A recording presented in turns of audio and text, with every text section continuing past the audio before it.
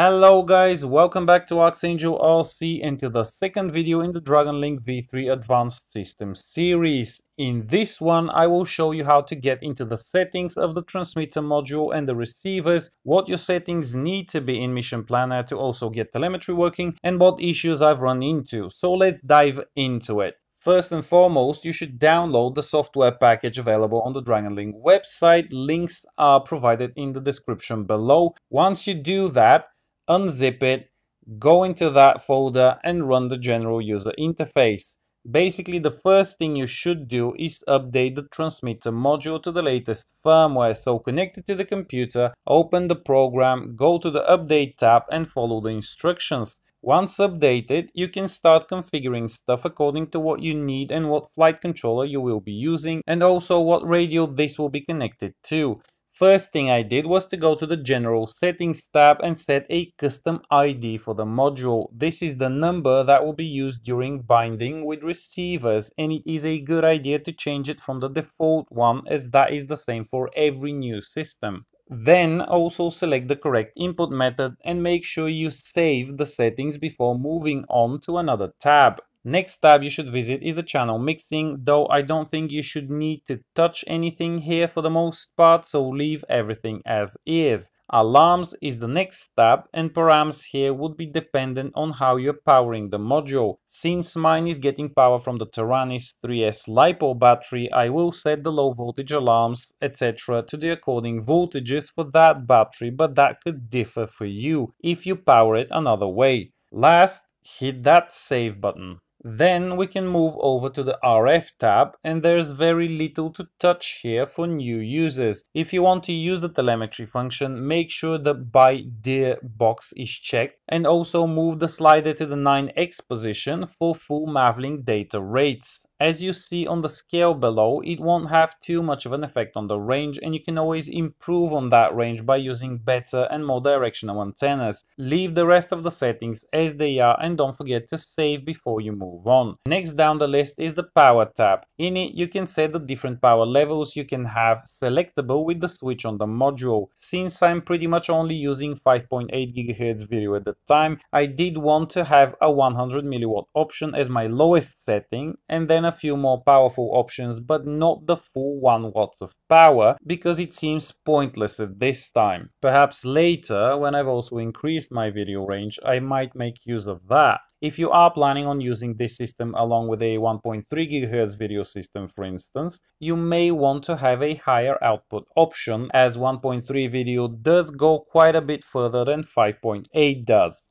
Now, next is the external connection tab, and this is basically where you set up what each of the connectors on the TX module does, including the Bluetooth or Wi-Fi module if your system has it, which it should now, as I no longer see an option to buy one without it. You can program each of the ports and modules to any function, which is quite awesome, and this is also where you can set up your module to output the mavlink data via USB, so you can connect it to the computer using a cable rather than the wireless module, just in case there is something wrong with it. If you will be using the wireless module, either Bluetooth or Wi-Fi, you should set that one to radio modem, set the expansion port to something else, and leave the USB as it is. Don't forget to save before you move on. If for some reason your wireless module does not connect properly and you have to set up the radio modem to the USB port so you can have a cable between the module and the computer, you will no longer be able to connect the TX module to the PC for setup. In order to reset that setting, hold the button on the module and power it on. Hold it until the LED turns white, then release it and restart it. This should restore the functionality to the USB port so you can now connect and change settings again. Now, last step is the presets one, so you can use some preset settings for various scenarios, but I haven't played around with them. Feel free to experiment if you wish.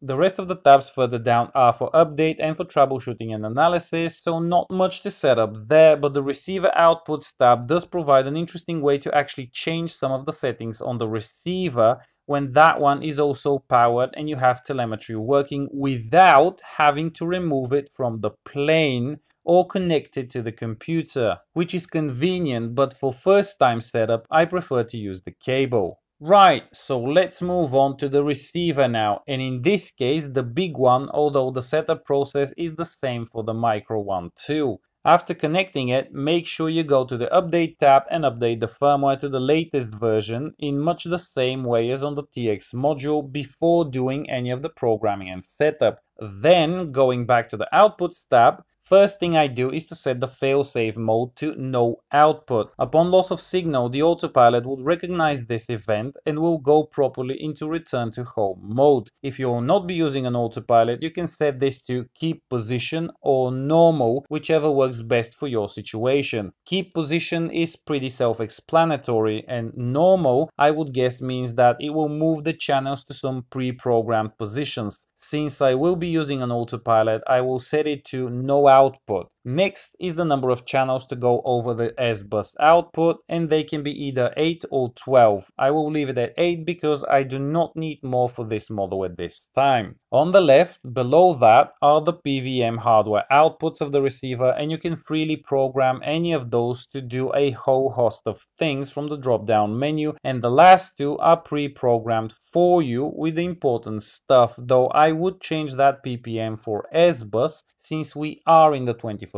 century now. To the right of that are the channels over the S-bus signal line, so these will be the control inputs into the autopilot. I really don't need to change much here, although if you want to save a cable for the RSSI, you can assign it to one of those channels if you wished. Just make sure you let the autopilot know to look for it on a radio channel, not on the dedicated RSSI input, if it has one. Below that, you can configure the EXT ports on the receiver, and you would have the same things for the micro receiver as well. So here is where you will set up the pinout for the mavlink telemetry input from the Ardu based autopilot, for instance. But as far as I understand it, this would work with any data stream over a serial connection, not only mavlink. And then make sure you save after you make some changes. Now, one thing that was weird for me was that the pinout schematics available on the website were for the older hardware version of the receiver, so the orientations of the connectors were not exactly the same, but with some careful thought and observation, I was able to figure them out, at least on the big receiver, which is connected to an ArduPlane flight controller and will be reporting telemetry to the ground. The micro one is connected to a MyFly Dream autopilot, so I have not yet delved into that autopilot's telemetry output at this time, and its telemetry range should be severely limited due to its reduced output power. I would appreciate a timely update on the photo and video materials on their website to reflect changes in the hardware, since this could confuse people quite a bit, especially ones who are not too much into the know of this hobby. Next we get to the general settings, and here you will see a grayed out ID field. This will update with the number you entered into the TX module during setup after you bind the receiver to it, hence why you can't change it here. You can adjust the power settings, and on the large receiver, this will limit the power of the telemetry side of things to whatever you choose, but for the micro receiver, I just leave it at 25 milliwatts since that is what it can do anyway. Do not touch the hardware ID menu, and don't forget to save before moving on. On the radio modem page, you can set the baud rate the receiver will use to connect to the telemetry output of the autopilot, so set this accordingly. For ArduPilot, it should be 38,400 since you are required to adjust some settings in the model as well. As far as I've seen, this is also the default telemetry speed for the MyFly Dream Crosshair autopilot when set to mavlink telemetry mode, so I guess it is a universal setting. Mavlink decoding should remain switched off. Save and let's move on. Now that the TX and receiver side of things is done, we can get to Mission Planner, since I will be connecting this to ArduPlane, and have a look at the settings that need to change over there to make this work. I will be connecting this to a Matek F405 wing controller, but it should work the same on most other boards as well, since it has also worked in the same way on a Pixhawk on a friend's build. Basically, you have to change the telemetry serial port setting to what is listed here, or essentially to the same as mine are, at least for starters, to get everything working and make sure all is well before starting to experiment with optimizing the data flow, etc. if you so wished. At first, I tried to change the settings on serial 2, which is by default the primary telemetry output port assigned by the firmware, but it never did work and I never did get a connection. Since the F405 wing has quite a few of those, I decided to try moving to another one, and since my GPS was on serial 3, I moved on to serial 4, which is usually reserved for a second GPS unit, but since I am only using one, I proceeded to adjust the settings accordingly. You might notice that some settings that were available for serial port 2 are missing for serial port 4, but I have a nagging feeling that it is working on this one exactly because those settings are missing. And I'm not complaining, got this working in exactly the same way for the Pixhawk 2, so at least the process is apparently repeatable. On serial 4, you will also have to change the assignment for that output from GPS to telemetry, and then make sure you also set it to telemetry 2 at 38400. Write the parameters and restart everything for a good measure. Now, if you manage to pair the Bluetooth module to your computer and get it working that way, good for you. But I couldn't even get my computer to pair properly, and it didn't create the comports necessary for this to work, so can't really give any advice on this. Instead, I used a cable, so in the graphical user interface, you will go to the external connections tab on the TX module and set the USB to radio modem, set the baud rate to 57K or 115K, and change the Bluetooth output to something else different from radio modem. Otherwise this won't work. Save and restart everything. Plug the cable into the module and the other end into the computer, power the radio and the module, power the flight controller and receiver, select the COM port of the TX module, which should now show up in Mission Planner, select the proper baud rate and hit connect. If all is good, it should start loading the parameters, and from this point on, you are now all set and can go test it in flight.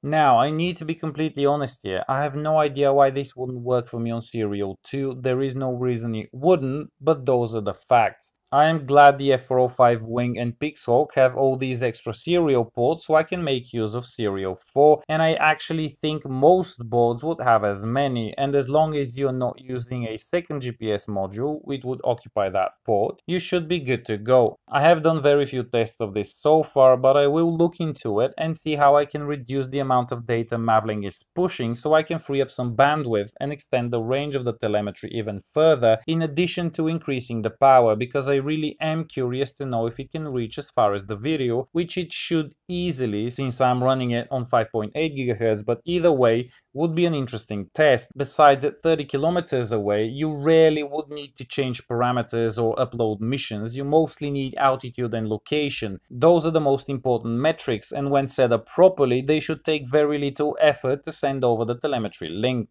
Now, links for all items shown and used can be found in the description below, and buying literally anything through them would support this channel at no additional cost to you, and you will have my eternal gratitude as this is my full-time job. Another way you can support me is Patreon, the link is also there, and I would like to say a big thank you to all the people who have supported me so far in any way and would continue to do so.